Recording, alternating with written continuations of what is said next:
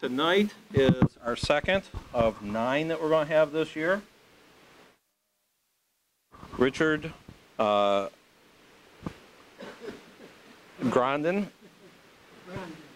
excuse me. I knew I was going to get it wrong as many times as I tried, is our speaker.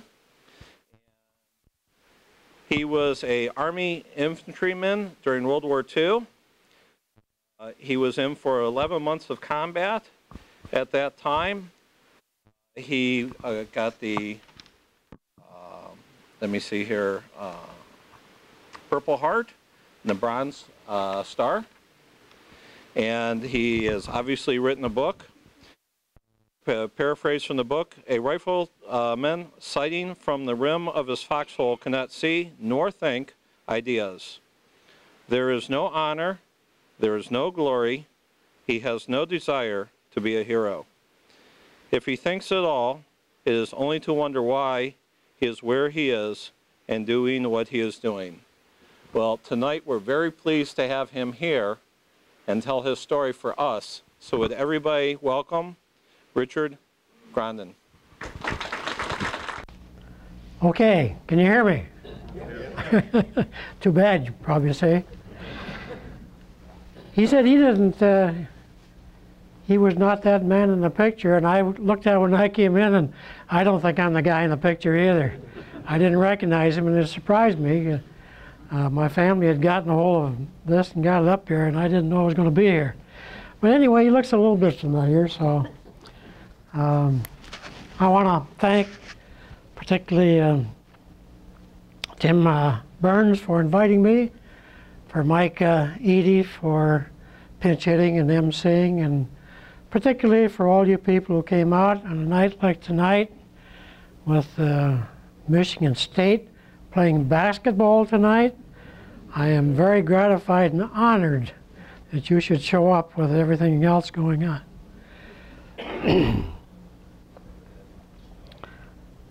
I want to begin, I guess, by saying that I know a few people out here in the room, and I know there's a lot of you, maybe most of you, who know a lot more about World War II than I do.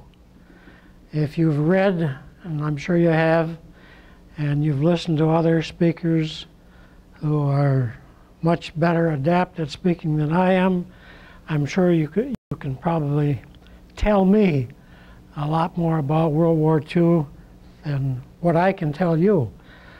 There are many generals, many admirals, many colonels, many highfalutin people way up here that have made a lot of money writing books and giving speeches. And if you've followed them or heard them or read them, then I can't tell you anything you don't already know. If you go down this chart, I am way down here. My daughter Beth agreed to print this up for me because I thought maybe a lot of people might not know how an Army organization is established on the so-called table of organization. The Army is basically made up of 3 units. Really, no matter what unit you're in, you're part of a basic 3. And you have at the top, for example, the 1st Army at the beginning of the war in Europe was commanded by General Bradley. Not long after we were in the 1st Army, they took a few units from the 1st Army and established the 3rd Army under General Patton. So most of the time that I was in combat, I was under General Patton. And every army is made up of corps. And corps are usually 2 corps to an army, sometimes 3 corps, sometimes only 1. Within each corps are more than one division, usually 3 divisions. The reason for the breakdown of 3s is that you are never in combat as a member of any one of these units. You are never in combat all the time. If you're in the 12th Corps, the 90th Division may be on the line, the 29th Division may be on the line, but there will always be a division in reserve. And the reason for this setup, and I don't know whether other countries have the same type of army set up or not, but there's always a unit in reserve. And for example, I was in the 90th Division. When the 90th Division was in reserve and one of the other 2 are online, or maybe 2 of them are online, that's when you get a break. And if it's a division that's in reserve, you're usually in back of the line 15, 20 miles or whatever. Divisions are broken down into regiments. There are always 3 regiments to an infantry division. I happen to be in the 357th Regiment, and the 358th and 359th were all part of the 90th Division.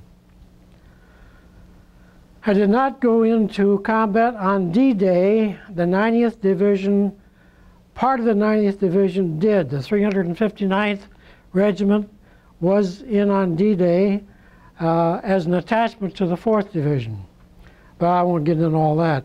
But anyway, in the 357th is broken down into battalions, and we had the 1st, 2nd, and 3rd Battalion in the 357th Regiment, and I happened to be in the 1st Battalion. 1st Battalion was broken down into 4 companies. There were 3 rifle companies, Company A, Company B, Company C, and Company D, which is a heavy weapons company. Again, if Company A is in combat and Company B is in combat, Company C is in reserve. You always have a unit, as I say, in reserve. In case one of the companies gets in trouble, they can always bring up a reserve unit to help get them out of trouble. Basically, it's very simple. Occasionally, when you get into a lot of trouble, you may have all of the units, all 3 units in a battalion in action at the same time, but that seldom happens. Company A was broken down into 3 platoons. You have 3 infantry platoons and a 4th platoon, which again is a machine gun and a mortar platoon. Platoons are broken down into squads. 1st, 2nd, and 3rd squad, then a 4th squad with weapons, heavy weapons. And I don't know why.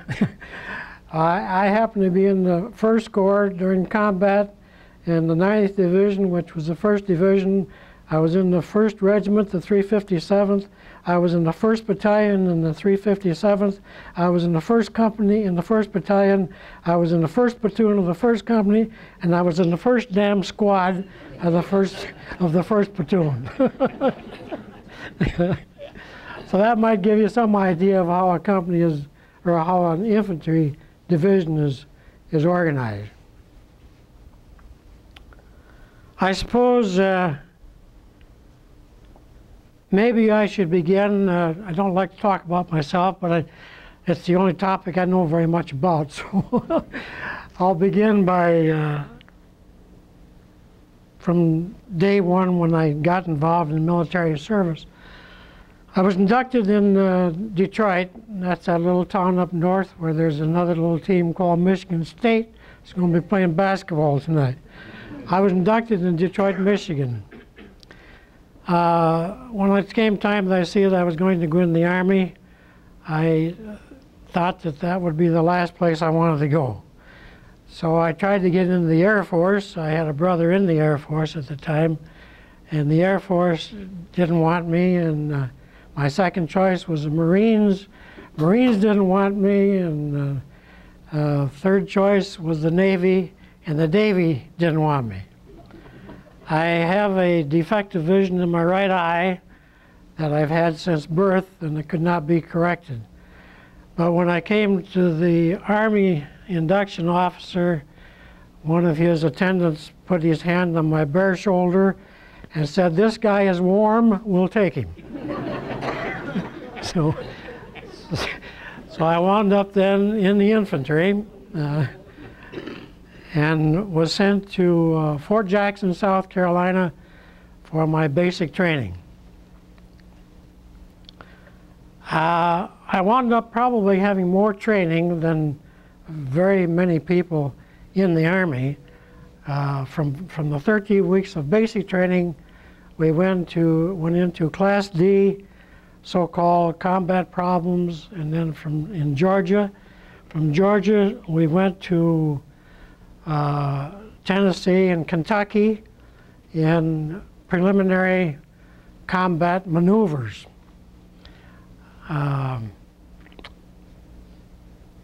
That training was with the 106th Infantry Division, which was a training division. And as a trainee under the command of trainors, I didn't care much for the U.S. Army. There is not much communication, as some of you old-timers who may have been in the service know, there's not much communication between a trainee and a trainor. So I wound up with not too much respect, really, from my training in the States. I didn't have much respect for the officers and the non-commissioned officers in the Army. And I'll jump ahead just a little bit here to tell you that an officer in combat is a far different breed of cat from an officer in a training camp. So what little respect I had for the officers and the sergeants in training was different than the amount of respect I learned to have after I got into combat. Well, from all the training in the States, which lasted about, I guess, 14 months, I was sent to Fort Dix. And for preliminary, getting my shots and indoctrination, getting ready for shipment overseas. And I was as a replacement. After I'd had my training in the States, I had a furlough of 2 weeks, and my papers read that at the end of my furlough, I was to report back to Camp Atterbury near Indianapolis. So when I went back, there was nobody around from the 106th Division. The cadre from the 106th had moved on to train additional troops. So I knew nobody. I was completely alone as a replacement. I went to Fort Dix by myself, knowing no one else that I had ever trained with. We got on a large transport ship in May of 1945 and sailed across the Atlantic in a troop ship that had roughly 3,000 troops on it. I rather enjoyed the trip, really. I hadn't been my first sea journey, and it was kind of fun. We landed in Glasgow, and from Glasgow we took a train down to Southampton, England, on the southwestern border of England. And I remained there under blackout conditions, not knowing, of course, that the invasion was about to begin. It was complete blackout. There was no social activity. The camp was very bare, very modest, to put it mildly, and had no idea that the invasion was about to take place. On the morning of June 6th, I could see a lot of action. I couldn't hear anything. We were too far away. But the entire horizon was lit up like the sun was coming up all over, all at once. That's how bright it was about 4 o'clock in the morning on the day of the invasion. Couldn't hear anything. Couldn't hear the naval guns, couldn't hear the bombardment, couldn't hear, but we knew that something big is happening. So I remained in Southampton, still as a replacement. The camp was full of replacements. We didn't belong to anything or anybody, didn't belong to any unit. We were all by ourselves, and we were just classified as replacements. So I went overseas then into combat as a replacement. We boarded a small troop ship in Southampton, and as you've probably seen in the movies, went over the side of the ship on a rope ladder down into a small landing craft that would land us on the shore of Omaha Beach. This was the first part of July, so the war had been going on for almost a month by the time I got into it. But they weren't in very far. We walked to the front lines, I would guess maybe 12 or 15 miles to the front lines, and walked to there was some sniper fire, but it was in the distance, and they told us to spread out, like they're always hollering, spread out, because of the sniper fire. So there was some small sniper fire, but not that amounted to very much. We walked to a staging area, and there was a major at the staging area that gave us some more indoctrination about killing or being killed. And we still had our full fuel packs on. Some of you might know, and some of you might not know what a full fuel pack is.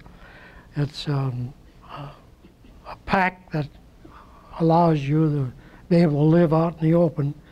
Contains a blanket and a pup tent with your pup tent poles and mess kit and change of underwear and another uniform, your towel and personal items and anything that you wanted to take with you that you thought was important was in your full fuel pack.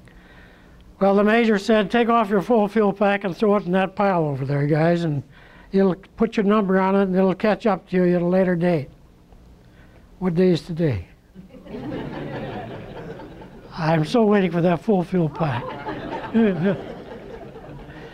So after we unloaded our full fuel packs, we were loaded down with bandoliers of ammunition, and the major said, just go over to location so-and-so, called off your name, and about 12 of us met into an area where there was a sergeant from the 90th Infantry Division,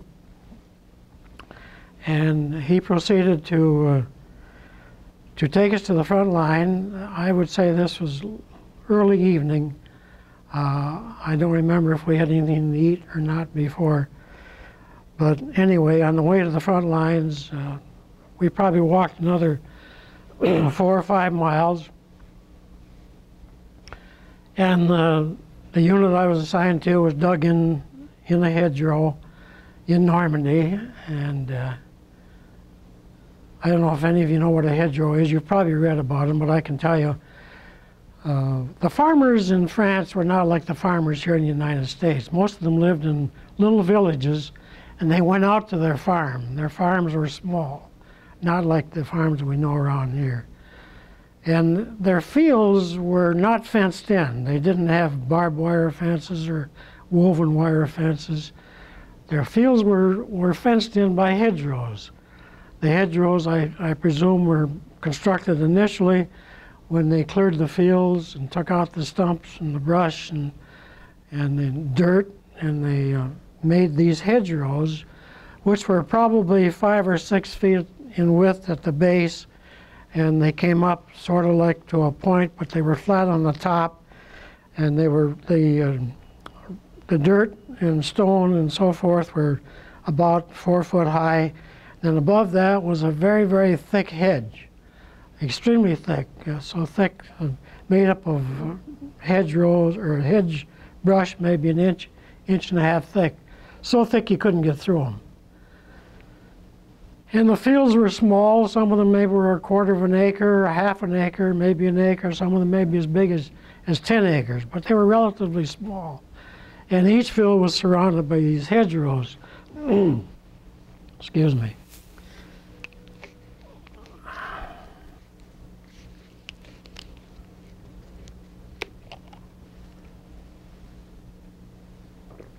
should have had that cap off previously, but you can see I'm not very well prepared. Anyway, the hedgerows, you could get from one field that was surrounded by the hedgerows. There would be a gate, an opening in the hedgerow where the farmer would go from one field to another, through which he could go with his team of horses and so forth from one field to another. But these openings were zeroed in by enemy machine gun fire and horizontal anti-tank guns, tank guns, and heavy mortars. And so when you went through those openings, you were dead. The first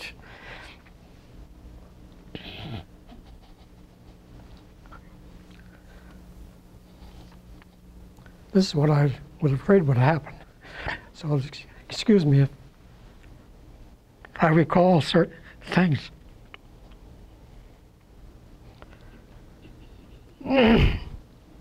Anyway, if you went through the openings, you didn't last very long. So we had to come up with some idea as to how to get from one field to another. And some of the rear echelon brains, somebody from up here somewhere, decided, well, we'll send some tanks along with the infantry guys, and these tanks can blow a hole through the hedgerow so the infantry could move on through into the next field. Well, a lot of mistakes are made. There are a lot of mistakes made up here, a lot of mistakes made up here, a lot of mistakes here, and a lot of mistakes down here. Well, there was no training for the infantry to know how to cooperate with the tanks, and it was complete chaos. In Normandy and the hedgerows, it was complete chaos and complete confusion. I've read some books where people who knew a lot more about the confusion than what I did. I saw the confusion, but I've read books where they knew about the confusion and knew why there was so much confusion. But anyway, this didn't work. When they sent the tanks in with the infantry, one of the reasons it didn't work was they said we had no training with the tank battalions, and they would put a tank under the command of a infantry lieutenant, and the infantry lieutenant had no training in making usually hand directions, because there was so much noise. There was no verbal connection with the tank commanders and tank drivers. So a lot of the tanks fired upon their own troops and killed their own troops. So that didn't work. Well, again, sometimes there are some educated people up here. There are people who do know a few things. So somebody decided, well, we'll send some engineers up with the infantry and have the engineers come up with some, and I've forgotten, maybe some of you people who've read war books can tell me, I've forgotten, but they were pieces of pipe, maybe 8 or 10 foot long, 2-inch pieces of galvanized pipe, packed with dynamite and explosives, and with a wick in one end of them. So the engineers brought those up to us in the infantry, and we crawled our way up to the hedgerow and picked a spot in the hedgerow and set off this bandolier of dynamite. So that way we blew a hole through the hedgerows that the Germans did not expect, and that way we could get through the hedgerow without them getting their heavy weapons zeroed in. And that way was the way we went from one hedgerow to another. So progress was extremely low and very, very slow, and the casualties very, very high.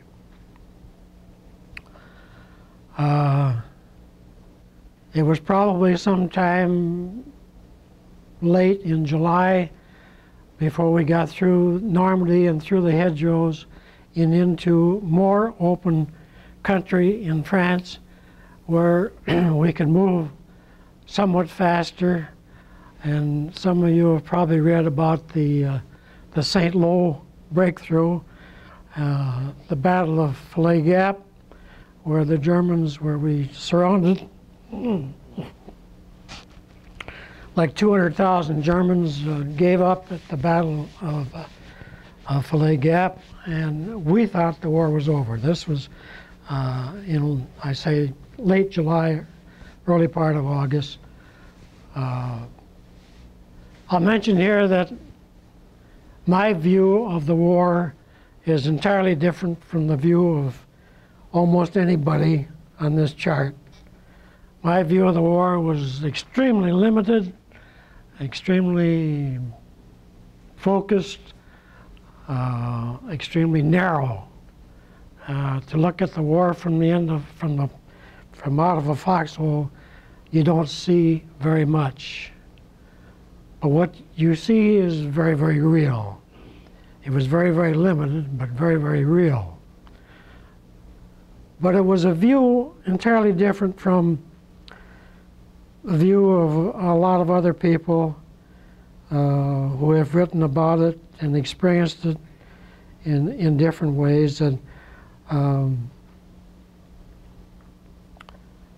for the last 4 or 5 years, I've attended the 90th Infantry Division reunion, and I've picked up books by people in the 90th Division.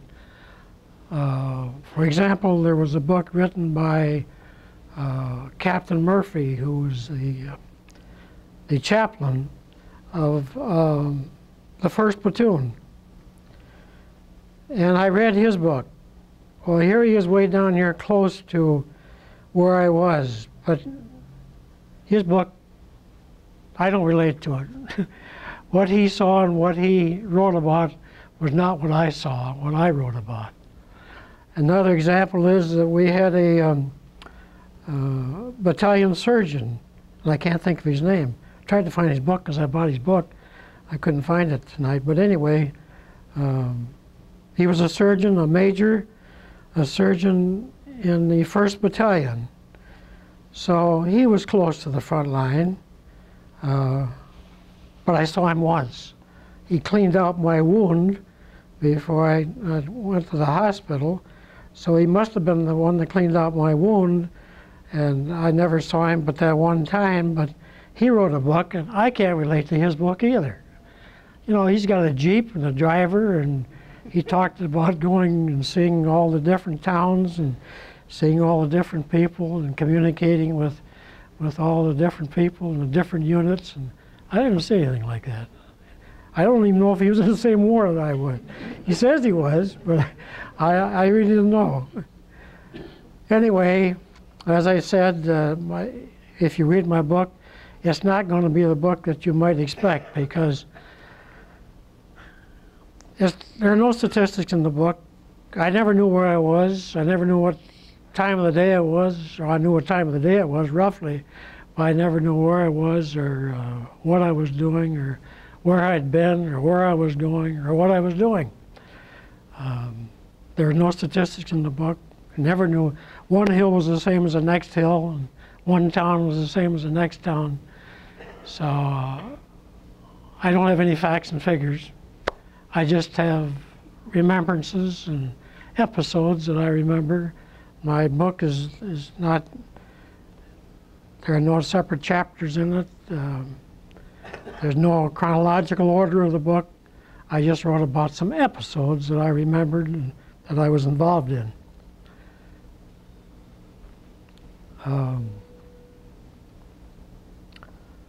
So getting back to the St. Lo and Fleet Gap battle, from then on we moved a lot faster. The infantry at many times were loaded on trucks and half-tracks and tanks. I rode the top of a tank many, many times. And we moved across France pretty fast. As I said, we thought at that time the war was over. You capture 200,000 Germans and they're on the run, and you're not doing a lot of fighting. The towns that we would go into, there would be some resistance, but not an awful lot of resistance. So by the time we reached the German border, we thought the war was over. But as you've probably read, if you've read many of the stories about World War II, we ran out of supplies at the German border and ran out of gasoline. Patton, you know, Patton just loved to run with whatever he had until he ran out of it. That included gasoline, it included men, it included everything. But he loved to run with it. But when he got to the German border, Patton couldn't run anymore, so we had to stop and we had to dig in.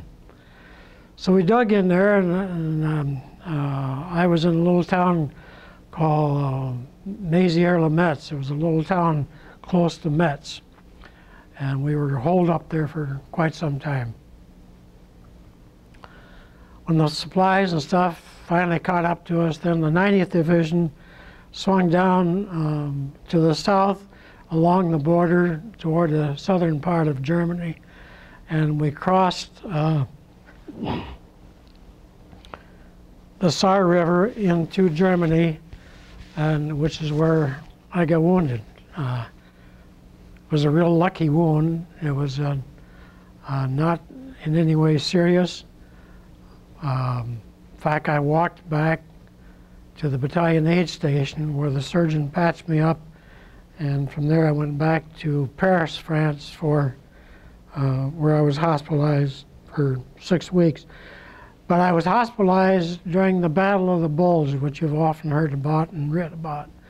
And the 90th Division, which was down in the southern part of Germany, if you get a chance to look at the map, was down in here where we were, and the Battle of the Bulge took place up here in Belgium.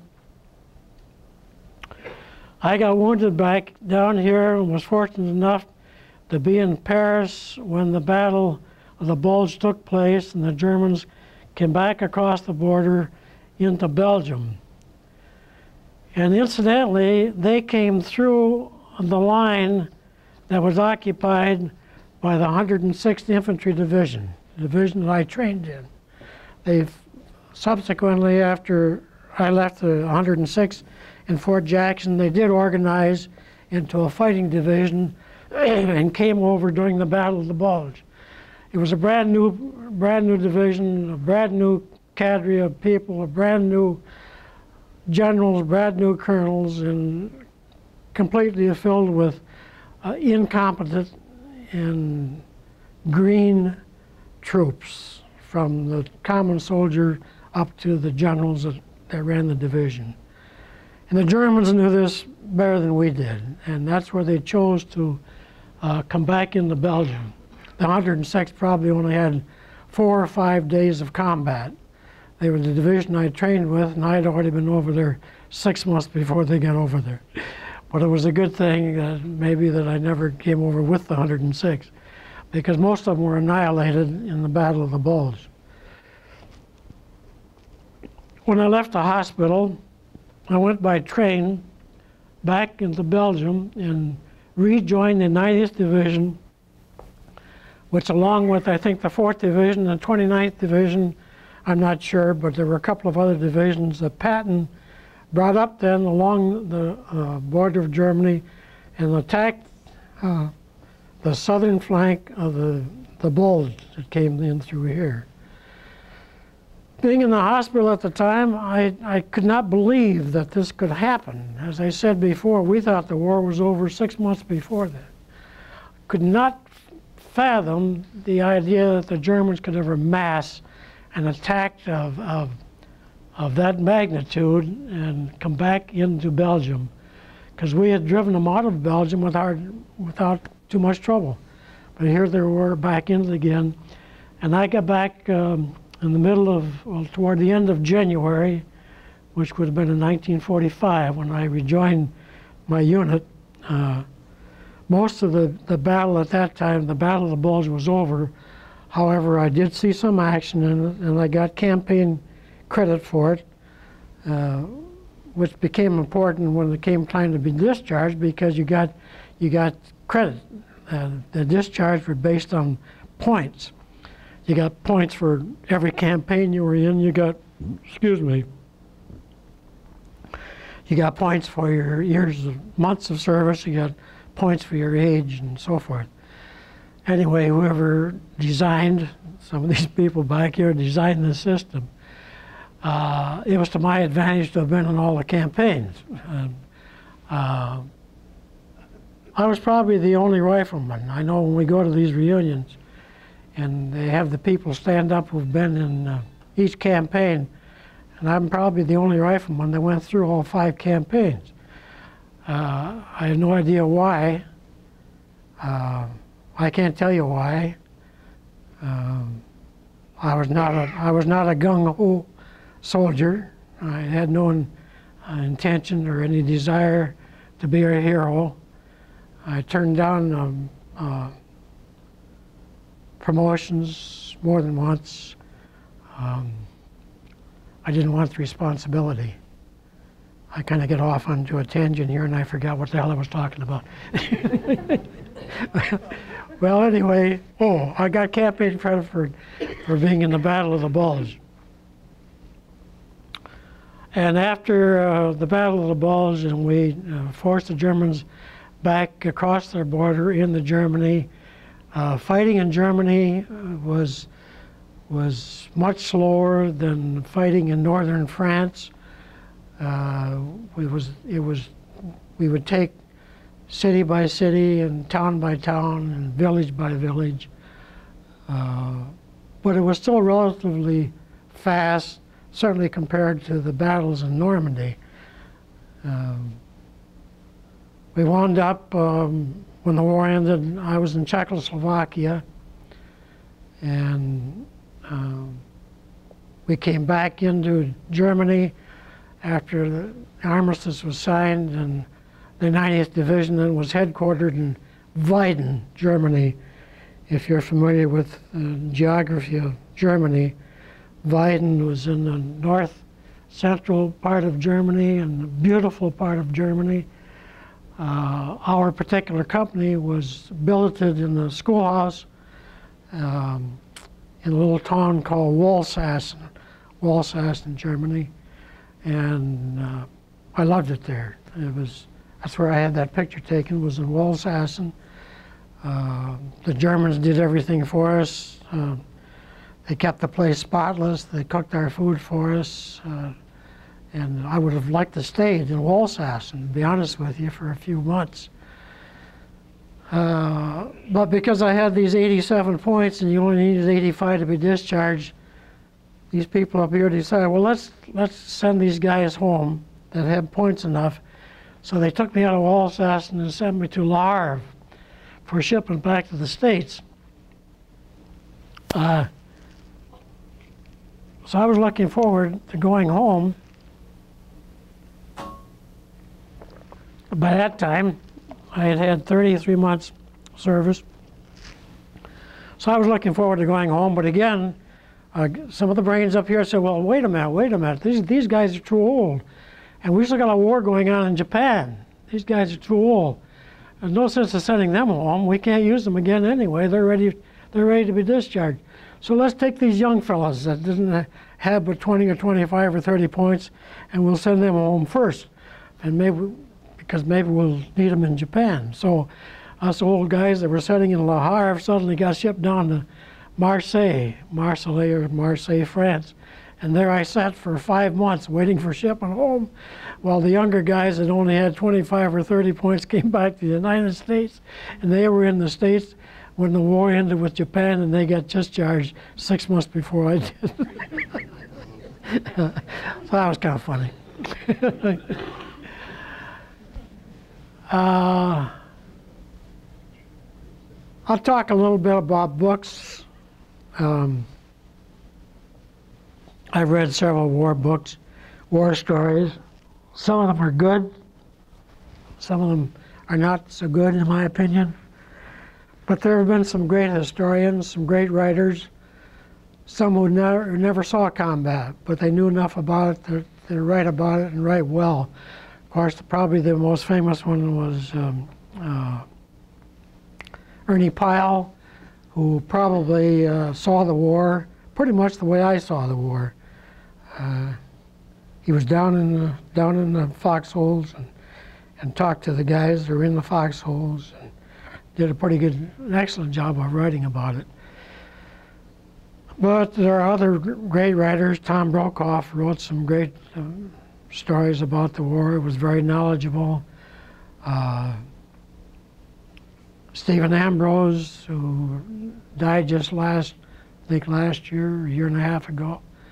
I happened to have the opportunity to have a little bit of connection with Mr. Ambrose. He had an article in the Plain Dealer asking for World War II veterans to submit some of their experiences to him because he was writing a book. He wrote several books. The one he was working on at the time was Voices of D-Day. And he also wrote the Remagen Bridge, not the Pegasus Bridge. He also wrote from the point of view of the defenders, the point of view of the Germans. So in my opinion, he was one of the best, I think, World War II historian. I had my name in one of the books by, I think his name was McManus. McManus wrote a book. It's called Americans in Normandy by John McManus. And 90th Division was talked about in that book. But I found some discrepancy in that book because he quoted me in that book. And he took some quotations out of the book that I wrote, which I sent to the Eisenhower Museum in New Orleans. So McManus got most of the information for his book from the Eisenhower Museum in New Orleans, but he did not quote me. What he said about me, I don't remember. So that's the kind of, some of the stuff that you read about is conjecture. Some of it's true, some of it's not true. This fellow that's on 60 Minutes at the end of it, what's his name? Andy Rooney. He wrote a book called My War.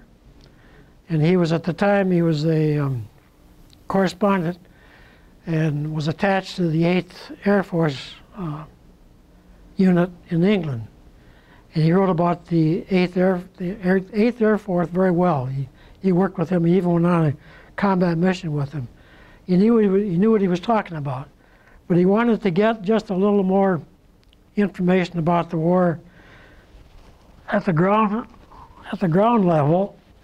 So he joined a armored battalion and was in France with the armored battalion.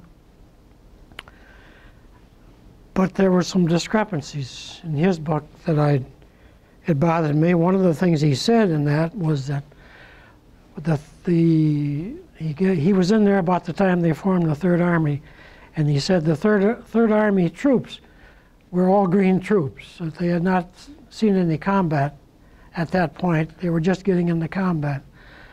And this was in about the end of August. Well, he was completely wrong in that, completely wrong, because the Third Army was made up from units that had been in combat and were in the First Army. They formed a couple of corps out of the First Army, and they established the Third Army under Patton. So he was way off base in that regard. And there's a lot of that writing, I think, was incorrect. They may have meant well, but they were wrong. I tried to write him, by the way, and straighten him out. But he never got my letter, or he ignored it. I don't know. I never got a response from him anyway. Well, I think my voice and my comments are. I had some notes here. I should have followed them, I guess.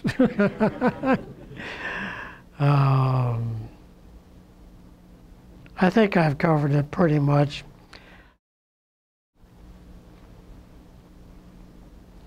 When the war ended and I finally got home, and I never talked about my experiences, never wanted to. Some people do, some people don't, and I was one that didn't. I had 4 brothers died, and my parents died, and my sister died, and none of them knew that I had seen or had the experiences. They knew I was in the war, of course, and they knew that I got wounded, but I never talked to any of them about it. My wife is here. My wife and a good portion of my family is here, which I appreciate very much. By the way, their duty at this talk was to tap anybody on the shoulder that fell asleep. So, fortunately, they haven't been too active back there. But anyway, I started to say my wife was married to me probably 45 years before she ever knew that I had been seen the things that I had seen. I never talked about it, never wanted to. But in 1995, Stephen Ambrose had this little blurb in the Plain Dealer, and I contacted him.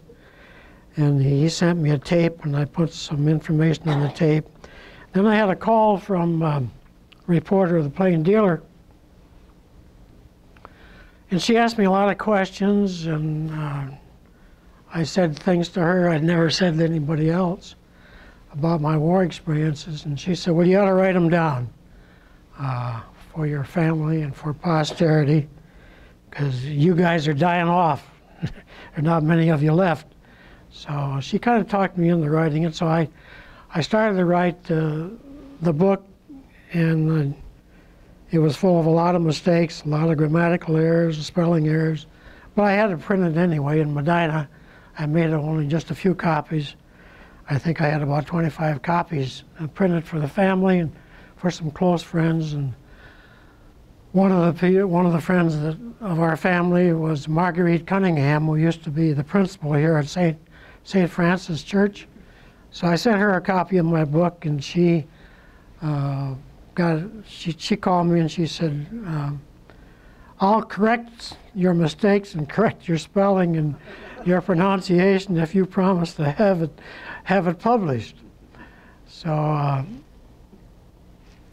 said, okay, I'll need some help. But anyway, through her effort and the effort of my family, and particularly Beth, who helped organize the book, and Beth dug out some stuff that my mother had from her old scrapbook, so we finally came up with the book that is now for sale. Anybody would have any questions of any kind? Yes, sir. Did you encounter any Russian troops while you were over there? The question was, did I encounter any Russian troops? And the answer is no. I did not encounter any Russian troops. Probably were close to them at one time, but no, I did not encounter any Russian troops. I did encounter some Italian troops. It was after the war was over, or pretty much over. Not quite over, but pretty much over. It was in the last 3 or 4 days within the armistice date. And there were a bunch of Italian troops up in the woods that were ready to give up. They wanted to give up to the American troops to avoid giving up to the Russian troops. So our company, or our platoon, I think it was just a platoon, went up and removed the weapons from the Italian soldiers, and they gave up.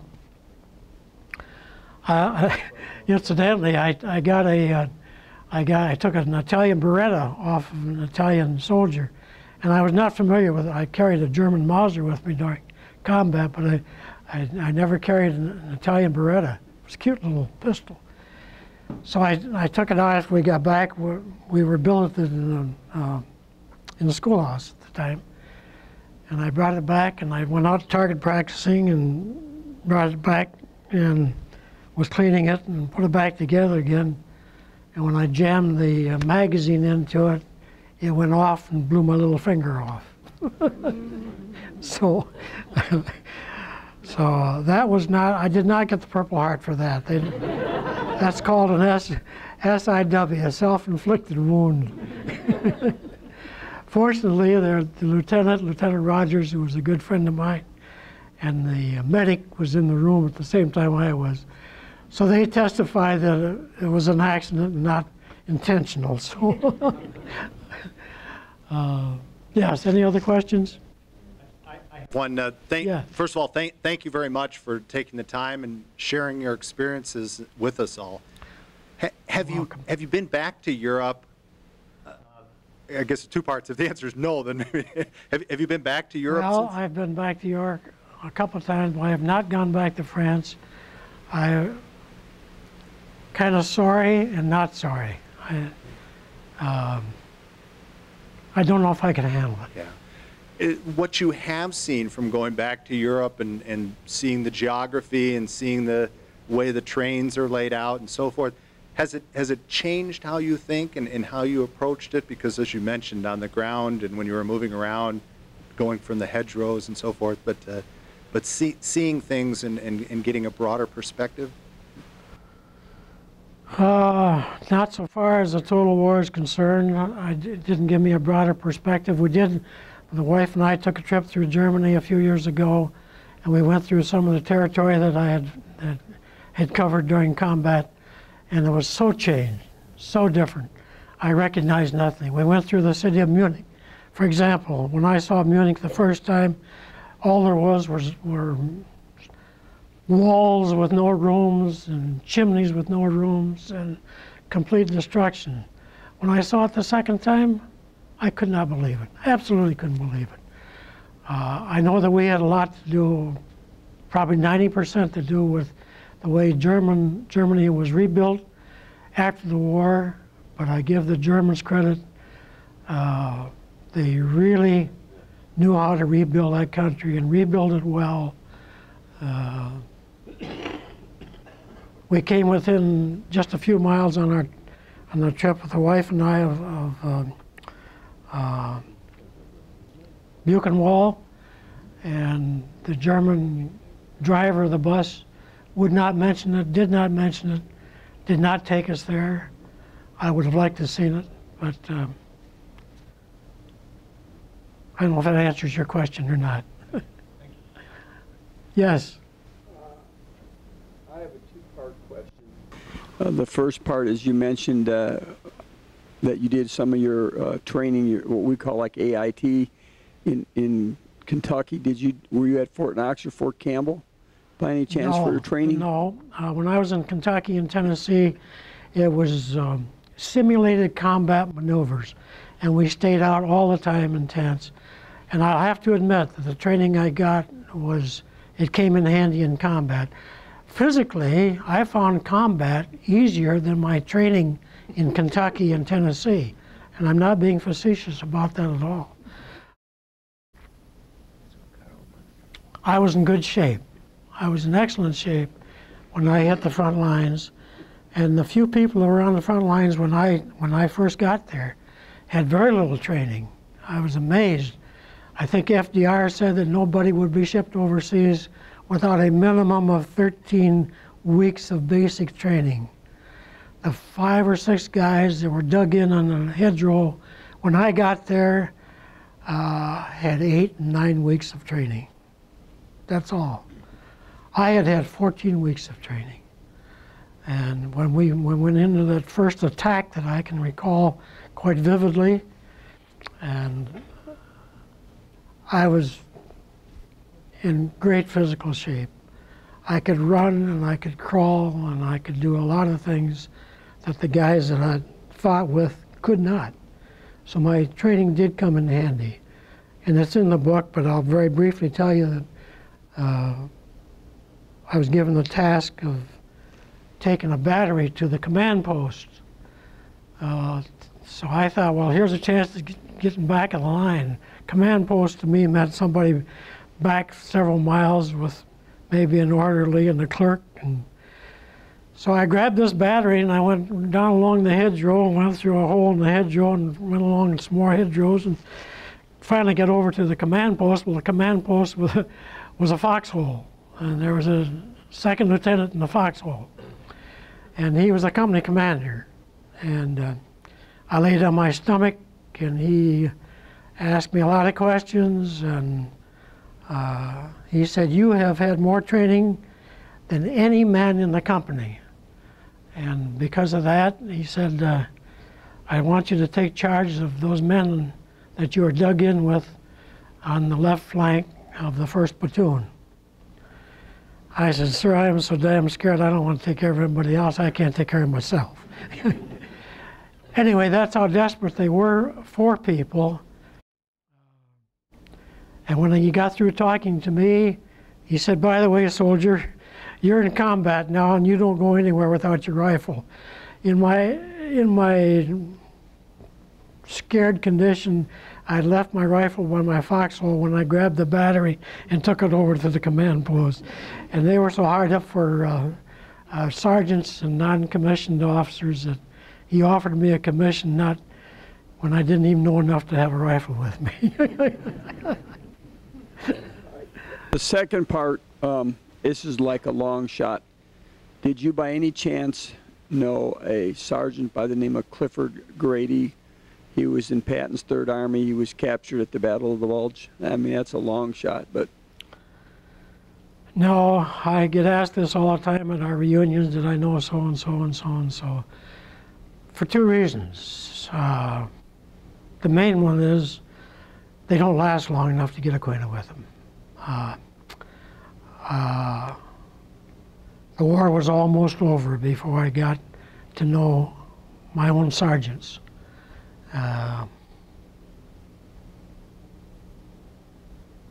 The one sergeant that I recall and wrote about in my book came over as a private and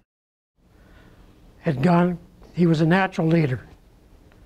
And he'd come through the ranks very, very fast. He came over with the 359th, subsequently got transferred to the 357th and got transferred to Company A. And he was killed before I got to know him too well. But he was already in for a battlefield commission for a 1st lieutenant when I met him in that short time. And he came over as a private, like I did. But apparently I'm much better leader than what I ever proposed to be. And the last part of it is the Bronze Star. I know you didn't mention anything, maybe you're not comfortable, but that's a pretty impressive thing to earn. And maybe you could just tell us what the citation said, if it's not too hard. Well, I don't know, the citations that in the presentation of the Bronze Star was not exactly as I remember them, but they were pretty close to what actually happened. But there were a lot of Bronze Stars issued. Bronze Star is probably the least amount of combat meritorious awards that you can get. You know, there's Silver Stars, there's Distinguished Service Crosses, there's a lot higher stars that are granted. So there are a lot of Bronze Stars. You don't go around talking about your Bronze Star very much. And I don't think anybody that receives any meritorious award wants to talk about it. There is an episode in the book about the incident from which the Bronze Star was awarded. Other than that, I don't particularly want to talk about it. I had one question. I had heard that the 90th Division was involved in recovering some of the famous artwork that the Germans had taken, and I was wondering if you had any information on that. I think you read the book. Yeah, we, our company, Company A, liberated the town of Merkers, Germany. Merkers, Germany was a small city, smaller than Medina, and it was built on a salt mine. The Germans utilized the salt mine to store art treasures that they had secured from various places in Europe, and the gold. Best we don't ask where they got all the gold. But the salt, at the bottom of the salt mine was this storage room, probably about 12, 15 foot square.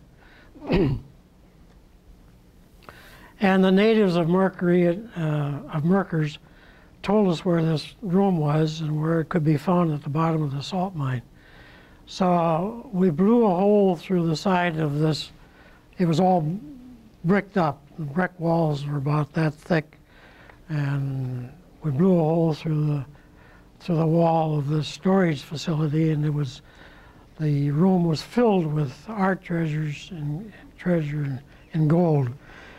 And since our company had taken the town to begin with, we were given the R&R in Merkers. The battle had moved on, and Merkers was probably about 20 miles behind the line when they sent us back for R&R in the city of Merkers. So I had a chance to see the mine, and to see the gold, and to see some brass, because I happened to be acting sergeant. I was acting sergeant a lot. I never made sergeant, but I was a better actor than I was anything else. So, so I happened to be an acting sergeant in charge of the detail at the bottom of the mine when General Eisenhower, General Bradley, General Patton, some minor generals and some senators, and a lot of top brass came down to the mine to look at the art treasure and look at the gold. So I was there when they brought the gold up out of the mine. The gold was packaged in 2 bricks to a sack. They were like a burlap sack with 2 bricks of gold in each sack. And I was not on the work detail that brought the gold up out of the mine, but I was, as I said, I was an acting sergeant and watched the gold come up out of the mine. We loaded it on a flatbed, huge military semi-trucks, and they laid 1 layer of that gold on the flatbed, and I'll tell you, that semi was in low gear when they pulled out of there. I think somebody told me it was 62 pounds to a bag. That's what the gold weighed. They're still trying to find out yet today, I think, what happened to all the art treasure that was found in Merkers, Germany. They're still trying to track it down. Some of the owners initially have received their art treasury back. What happened to all the gold, I don't know whether, a lot of it, I guess, ended up in Fort Knox, but I think a lot of it went who knows where. Thank you for your question. Yes? How old were you when you enlisted? 20. 5 or 6. 20 years old. Nah, 5 or 6.